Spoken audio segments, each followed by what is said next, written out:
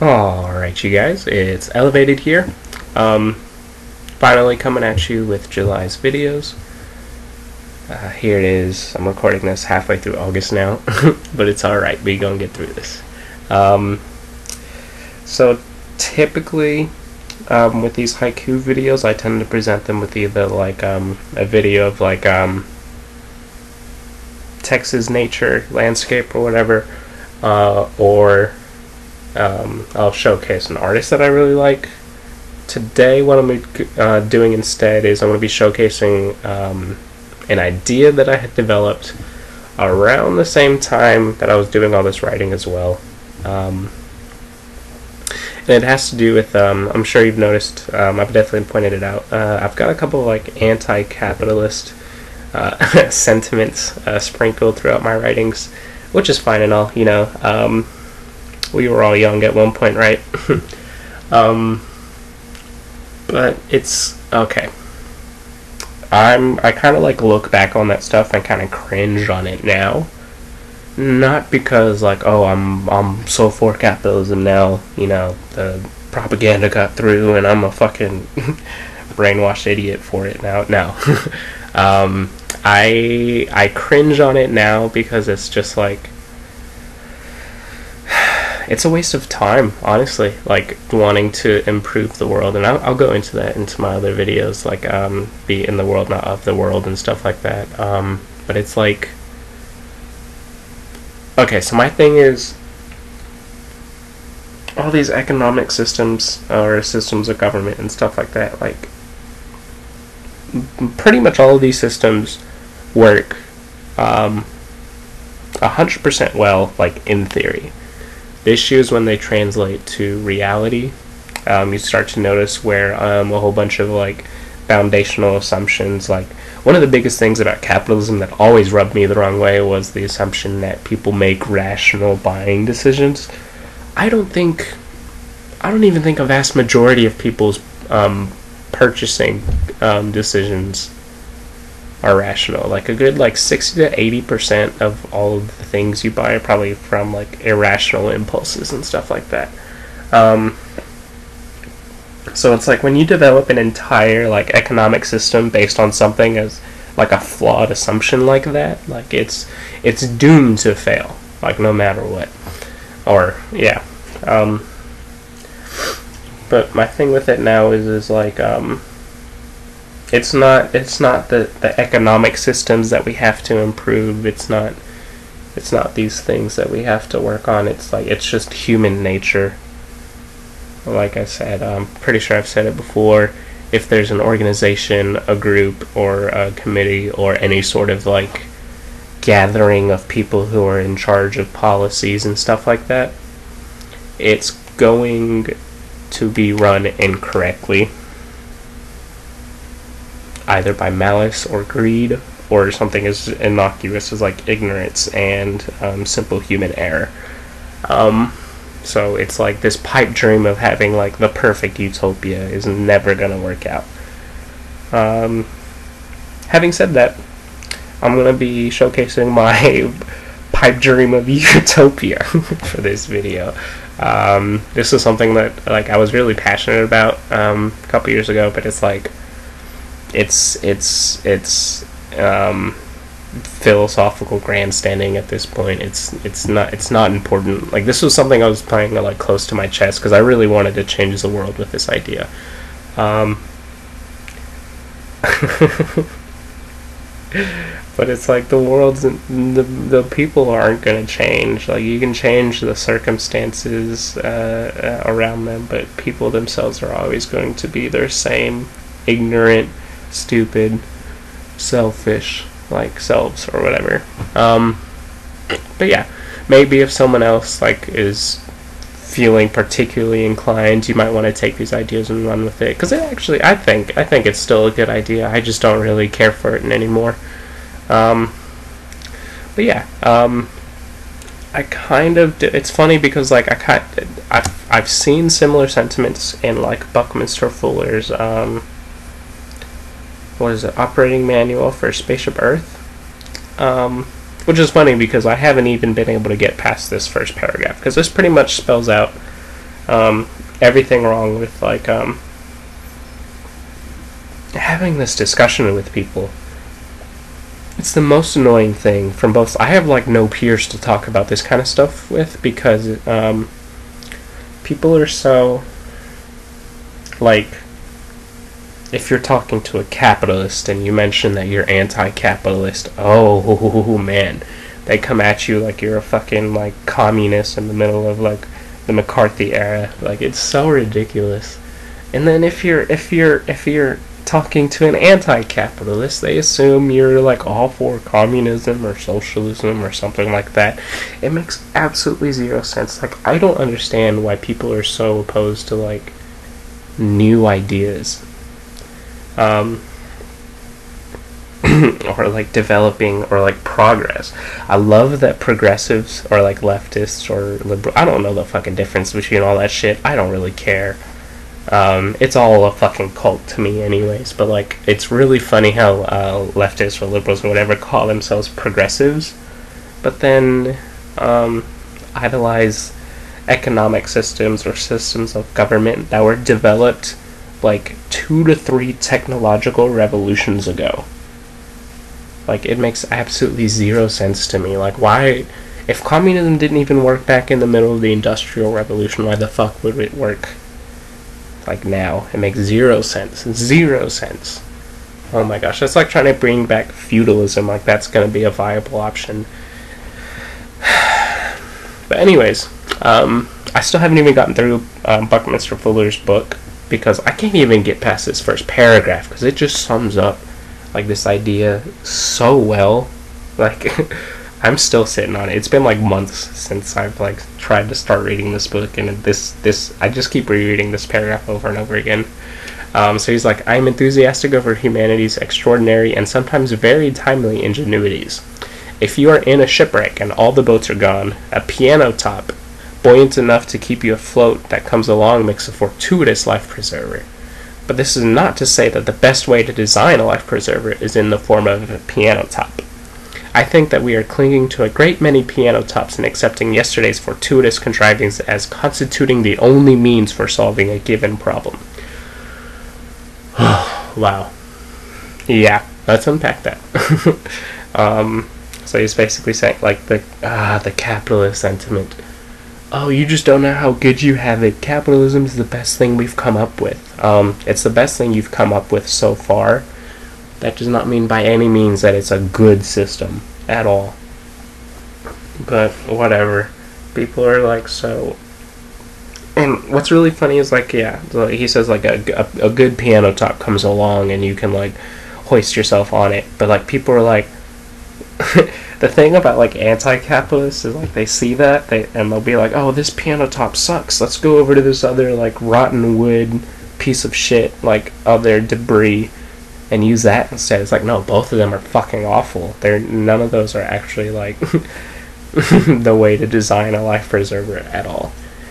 And it's just like, people are so ingrained, or like, you don't even realize how boxed in or indoctrinated or propagandated you are. When you can't even like fathom like the idea of like developing something new. Like, I always get into this argument with people online, is like, I'm not I'll be like, I'm anti-capitalist, and they'll be like, oh, you're communist, and it's like, no, I'm against that too. I'm against all that bullshit. Clearly we need to be developing better ideas, current ideas that actually reflect our current technological revolution. Like, we've got so many advancements in like logistics, distribution, computational power, resource and development and stuff like that. Like, there's no reason why we should be relying on systems that were developed again like 2-3 technological revolutions ago. It makes zero sense whatsoever. This shit really gets me heated because, like I said, I have no peers, because no one talks about this shit. They're all like, oh, well, why don't it, where I'm like, we need to come up with something better, and people are always like, oh yeah, well, what is it? It's like, I'm sitting here, I'm trying to develop my own ideas. Obviously I'm not gonna be able to relay them all in the comment section, but like, people are always like, oh yeah, what's your idea, buddy? Let's hear it. Like, no, like, we all need to be on this wavelength where it's like we need to move past these fucking shitty, life preservers that we have and like move on to something better. But yeah. Yeah, like, this shit still gets me heated. It's whatever though. So yeah, this idea that I came up with, I actually took. I'm merging like several different ideas. So there's this idea of the Earth ship, which is an Earth shelter, which is made from recycled materials. It's supposed to, and it's this, the stereotypical, like, oh, I want to live off-grid, I want to reduce my carbon footprint, I want to live in a tiny home, I want to live, in a self-sustainable environment and stuff like that, which is fine and all.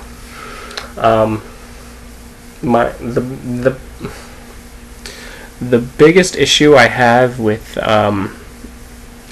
this, idea is that it's always designed to be a home or a shelter. It's always designed to be someplace you live in. Like the guy who came up with it, he lives in New Mexico, I think, and he's had a lot of problems like really getting this idea out because, being a shelter or being a home, especially in America, homes have a lot of or like architecture in general has a lot of restrictions, not limitations. What's the word I'm looking for? Not qualifications. It has a lot of regulations. That's what it is, to make a home. So this guy, I think he's been doing it for like 10 years or something like that, or like 20 years or something like that. But he's just had a lot of problems getting this off the ground because a lot of places don't allow homes like this for stupid reasons, like there's no like electricity running through it or stuff like that, even though like that's kind of the point, is to reduce the carbon footprint or whatever. But yeah, it is what it is. You can check out their YouTube channel. This other YouTube channel, she kind of goes through, she finds these people who, like I said, the stereotypical, like, oh, I just want to live off the grid, like I said, tiny homes, stuff like that. Basically, my issue with this is it's always limited to being a home, like, which makes no sense, because these, if you were to take these ideas of like creating a building that's like self-regulating, doesn't need to have access to water, doesn't need to have access to electricity, can be completely built with like recycled materials, and then combine it with ideas like aquaponics or hydroponics, where you're literally creating like a closed environment. I don't know if you ever heard of this. It's basically combining aquaculture, where you're raising plants in water. Oh no, sorry, hydroponics, where you're raising plants in water with growing water creatures like crayfish, or I've seen like tilapia and stuff like that. Which is a good idea. Like it really helps. Like I said, we've made a lot of advancements in technology, especially in like agricultural technology.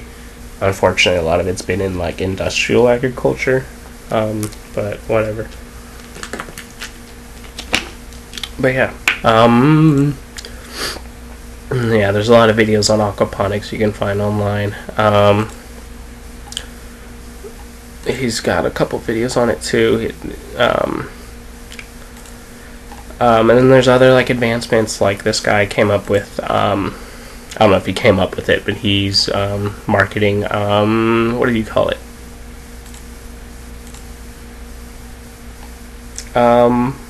Micro farming, or I think that's what it's called. Yeah, microgreens. Basically what you're doing is you're like overloading, and I think he does like aquaponics or hydroponics, or he mixes some of those ideas too. But it's basically where you're like giving plants, like overloading them with nutrients, so they can grow. But then you're harvesting them while they're still like adolescent, which is good because like you cut the harvest time from like several weeks or several months down to like maybe like 2 to 3 weeks tops. So he's been able to do that and like create a whole business, like just growing in his backyard in like smaller areas and stuff like that. And then you also have I just found out this the other day too, daisugi, where you're actually like, instead of like cutting down entire forests for wood, what you do is you actually like prune. Let me see if I can Google it too. You're actually like pruning the trees to where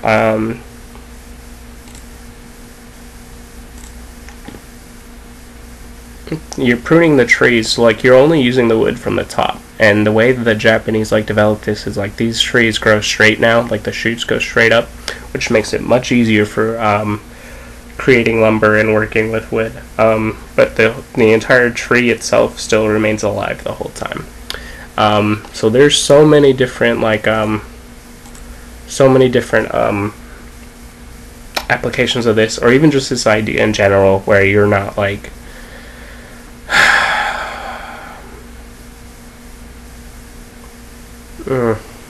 it's like, instead of like assuming like the earth is has limited resources or something like that, you need to recognize that it's a self-sustained, self-regenerating system. We literally have plants that grow out of dirt. Like, I don't know how people don't realize how, just like, how much of a miracle that is. Like, you can literally grow crops out of nothing. I mean, like, yeah, obviously you need like a certain type of like compost or manure, or you need to have the right like nitrogen amounts and nutrients in the soil for them to grow. But like, we are not limited in our resources. We are limited in our thinking. But yeah, so basically this idea that I have kind of combines all of this together. So instead of like doing an Earthship and making it, oh, it's got to be a home, I want to live off the grid, oh, like stuff like that, or like aquaponics, like, oh, we're just trying to grow our own food and stuff like that. It's like you can take these ideas and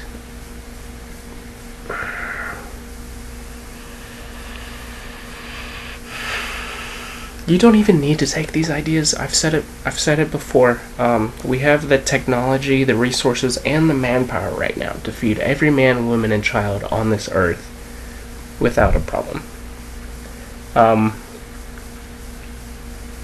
The only thing that stops us is fucking idiots who think like, oh, well, you're not gonna make any money off of that, so it's not worth it. Which is one of my issues with capitalism. Where it's like, I don't understand why people don't understand this, but it's like capitalism definitely makes you prioritize profit over everything else. I don't care what kind of business you are. Hospitals always have to be looking at the bottom line, this and that. And people are, I know people are going to be like, well, how are you going to stay in business if you're not making any money, if you're not making a profit?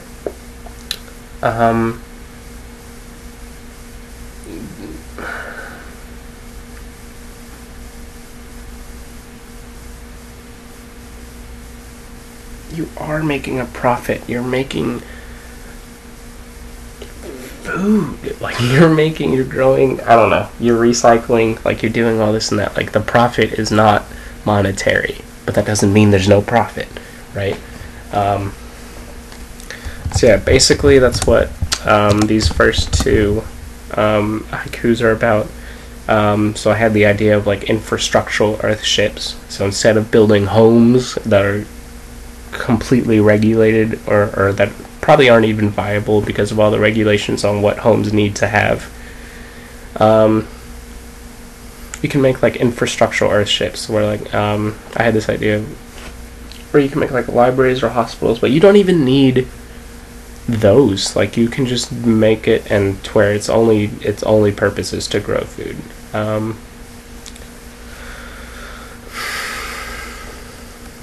don't know if I'm explaining that right, but so yeah, this is the big idea that I had, was like creating a vertical monopoly construction company. So a regular monopoly obviously is having hegemonic control over like one product or one resource or whatever. A vertical monopoly is where you have complete control over the entire like so you own a monopoly over like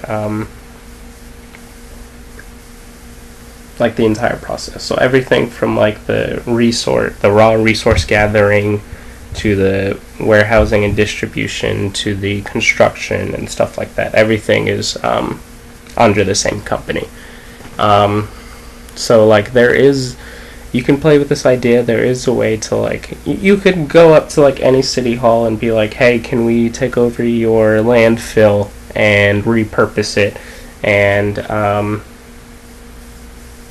start creating these buildings for either free or really low, or maybe even have like taxes pay for it or something like that. Like there's ways to get around and do this. Like I said, I don't really care anymore because it's not my passion. It's not like, I don't care if humanity lives or dies. I really don't. And honestly, if this is the only thing we're able to fix is world hunger, but like we still have all of our other issues, overpopulation is going to be such a terrible like thing. Like, it's not even going to matter. This would probably make the world worse than better. But you know, in an ideal world, this is what you would probably want to come up with, something like that, where you have like one or two of these buildings, like for a community, would probably be able to feed a lot of people. But yeah, just an idea. So the rest of these haikus are gonna have just pictures of Earth ships and stuff like that. Everything I just talked about. So yeah. Finally moving on from that, getting right into the actual poetry. Again, more anti-capitalist sentiments. One is never given the opportunity to be content. And I'm really hoping it's not another haiku that I wrote, because I kind of don't want to ruin it. But I remember writing something down that was like, when are we ever given the thing about capitalism is like, when are we ever given the opportunity to be like, alright, okay, I made enough money, like that's all I need, I'm done, I'm checking out, cashing my chips, don't need to participate anymore. Like obviously there's like retirement, which is not the same thing as what I'm saying.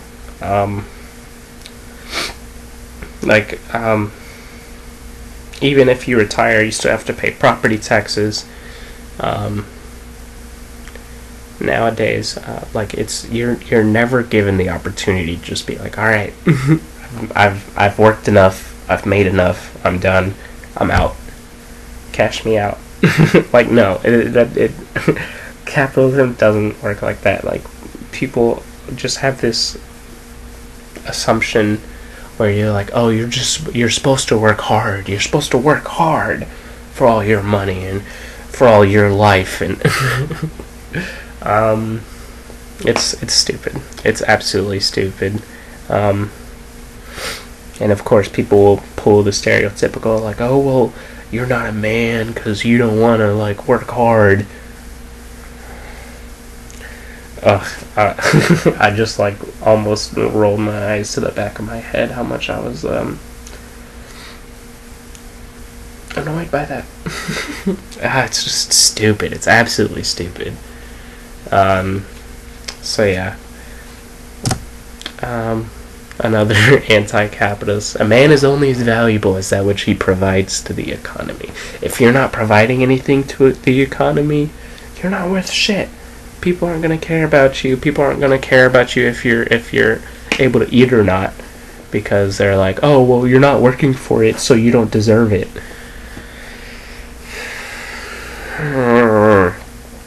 It's funny because it's like I can do all the work I can, but if it's not something that makes money, then it's not worthwhile work, or it's not the right work, or whatever. It's ridiculous. Yeah, like I just said, a man profiting others in ways unbounded by market exchanges has no value to the market.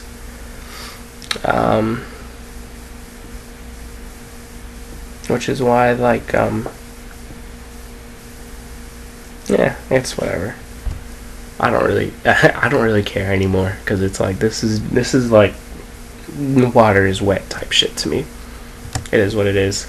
I will not be marketed. Ugh, that one I cringe at, because it's just like, oh, it's whatever.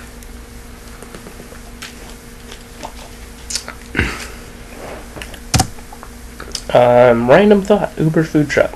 I'm surprised no one's actually. Well, they probably have, but it's not like marketed correctly yet. Uber food truck. Like, just like, yeah.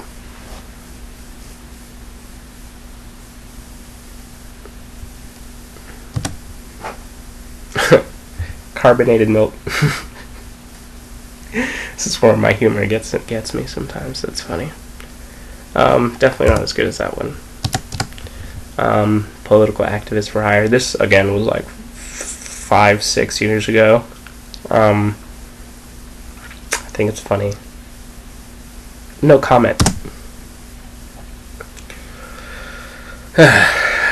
These concrete streets lay like shackles on the land, conquesting nature. It's funny because like I actually wanted to talk to one of my friends about this. How they're so like what is it called? Misanthropic, you know, like, or you just hate humans and society because they're destroying nature. It's like, well, humans are part of nature. I really don't, like, nowadays, I really don't see the difference between, like, humans building highways and roads versus, like, termites building their dens or their hills or whatever. It all looks the same to me now. Like, it doesn't matter to me.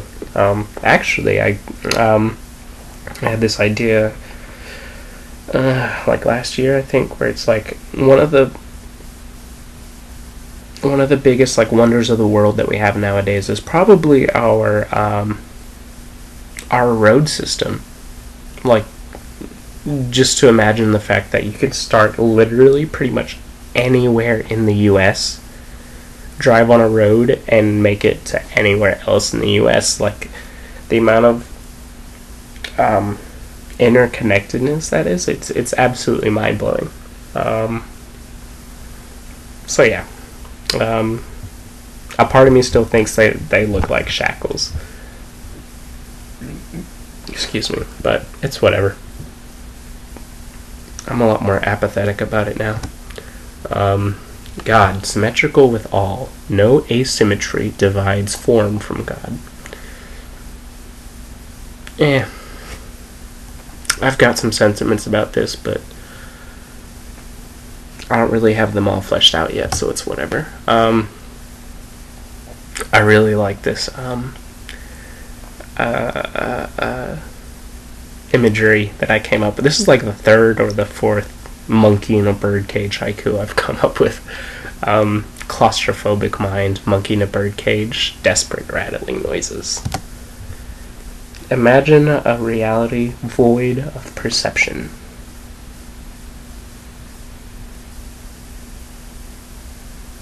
Exactly. My actions calculate, gauging your reactions, everly observing/testing. I think this is when I was really big on like I'm naturally an introvert. It is what it is. I used to be like all about like what was that, like the superiority, like obviously introverts are better than extroverts. But there's an old like Chinese proverb. I forget who says it. It might not even be Chinese, honestly. But they're like, there are two dispositions. The inward disposition, aka introvert, and the outward disposition, aka extrovert. And anybody who is lacking in either is not a complete man or woman. But yeah. It is what it is. Space/reality travels forth from your center at the speed of light. Hive minds stifle the buzzing inquisitiveness of wasps among bees. Yeah, this is literally like anytime I try to criticize capitalism. Boom. Anytime I try to criticize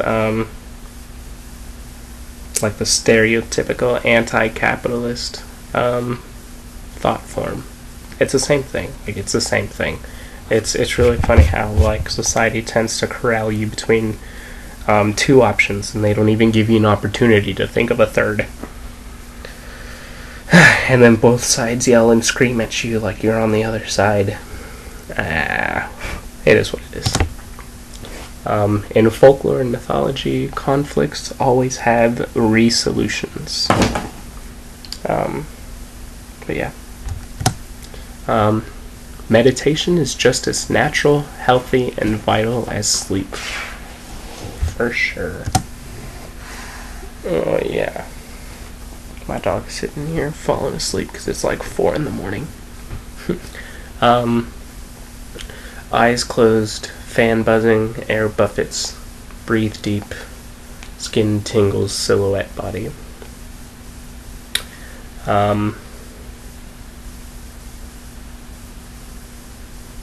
This is kind of an interesting thing, where you close your eyes and like you kind of feel like you lose form almost. Like if you were to close your eyes, like obviously you feel the chair underneath your seat, you feel the floor underneath your feet, and whatever you're touching. But like if you close your eyes, anything that's not touching anything, it like kind of loses form. So that's why I say silhouette body. Mellow tenacity, glacial momentum. I really like that. It's all a game and the best rule makers win. Of course. This is why I don't care anymore. Because it's all a game. And I'm playing the game the way I want to now. I'm not worried about how other people are playing. I'm not sitting here flaming cheaters for cheating. Like, it is what it is. The existential quandary of being special and unique, just like everything else. Of course. These people read social cues like they're fucking dyslexic. Honestly, bro. Honestly. And what gets me is like, it's such a social faux pas to like point out like nonverbal social cues or something like that. I don't know why. It just is. Trust in lies of you if pride is truth in you / pleasure is truth in you. So basically what this one is, if your ultimate truth is to be proud of yourself, or if your ultimate truth is to find pleasure for yourself, then you're trusting in lies, basically. Dividing an infinity makes it larger. Multiplying an infinity makes it smaller. Just a little bit of math. I don't even know if it's fucking true. I haven't taken a math class since high school. How much time is one time? You know, one time. How much time is that? And Jersey. Nice little word I came up with. It is what it is. But yeah. that's the end of these haikus. Hopefully I can get around to making my karma video. That one's really the one that got me. Got me really behind. It is what it is, though. Yeah. That's it. Hope to see you next time. Hopefully I'll get all my videos done this month. But yeah.